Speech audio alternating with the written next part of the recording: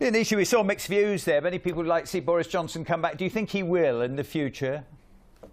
I don't know if he will. I mean, obviously, I'm the same as many people in the constituency. It's very sad to see Boris Johnson go, but I think we've got a good, positive new Prime Minister to keep that work going that he started. Do you feel less safe in your job as the Grimsby Conservative MP? Brexit's over. Liz Truss is now PM. You must be worried.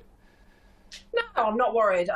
You know, when you go for election, you have to work hard, and hopefully the public will understand the benefits that you're bringing to the town and the local area. I've worked incredibly hard, and I think people are starting to see the fruits of what we're doing, and they'll start building lots of infrastructure very soon. And so all I'll do is just keep going and working hard. But if there was, I mean, you know, Labour ahead in the polls, if there was a general election tomorrow, you would be out of a job, wouldn't you, in Grimsby? Look, the only poll I ever take any notice of is the general election. Well, Labour are way out in front at the moment. I mean, you're a very good talker, very natural on camera, as you know. Liz Truss isn't very good at that. Will she struggle to cut through with the public?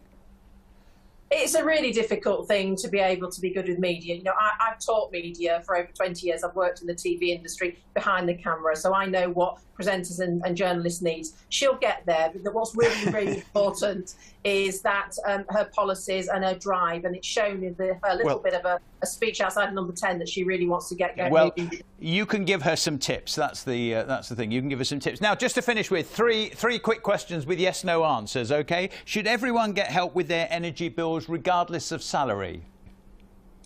No, I think it just needs to be targeted, ideally. Would you like to see national insurance increase scrapped? Yes, I would. Would you like a job as a minister working with her? Well, I'm already a minister at the moment. To be honest, there's a heck of a lot of work when you're a minister, and Grimsby really is my priority. So if I continue and I'm asked to, then I'll consider it. But in all honesty, I'm very happy being a backbencher as well and working for my town. Very good to talk to you, Leah Nishi. Thank you very much indeed.